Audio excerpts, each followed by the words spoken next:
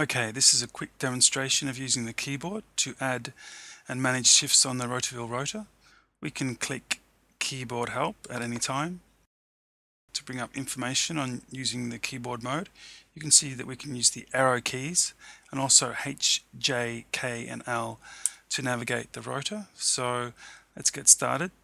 We can use the arrow keys up and down to highlight the individual days. Alternatively, we can use J and K to do the same movements. Let's add a new shift on Monday. N brings up the new shift form. Let's run a shift from 7 AM through until 12 midday. Press enter. It saves the shift on the Rota. Let's add another new shift by pressing N again.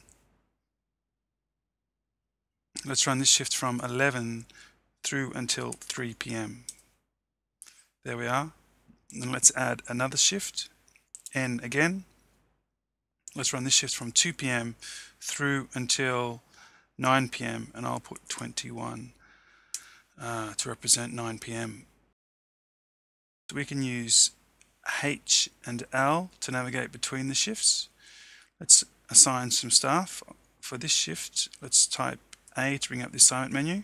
We can use the arrow keys to navigate the names.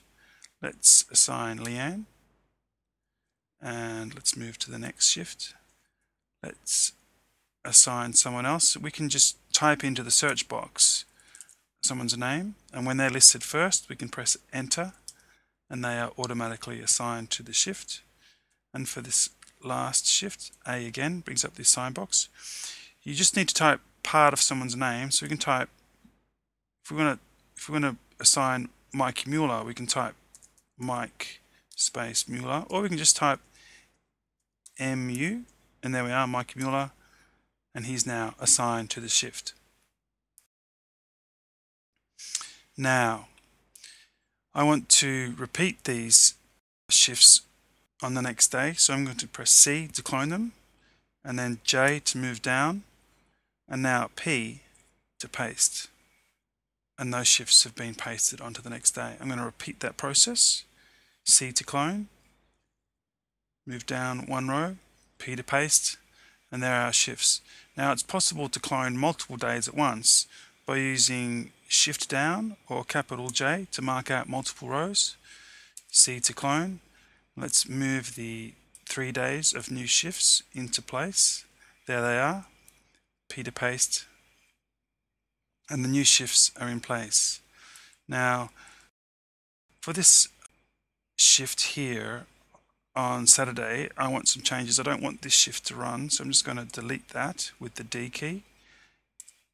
And for this last shift, I'm going to assign someone else. I'm going to assign Mike Boyer, and he's now assigned to that shift. So there are our shifts set up for the week. We can confirm each shift by pressing capital C, and that confirms the shift. Alternatively, you can confirm a whole day at once by pressing capital C, or if we mark out multiple rows,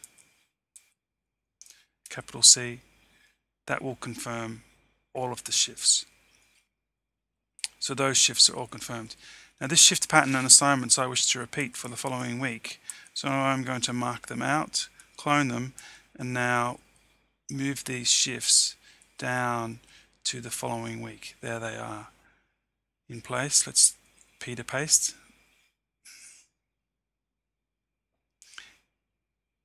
And the new shifts have been pasted into position, which is great. Now for the third week, the assignments are going to change. So let me now, instead of copying the shifts and assignments, let me just copy the shift times by using S. And now I should be able to move down. There we go. P to paste. Now for this third week, I've just pasted in the shift times. So there we are, 3 weeks of shifts. Our first week of shifts confirmed on the Rota by just using the keyboard.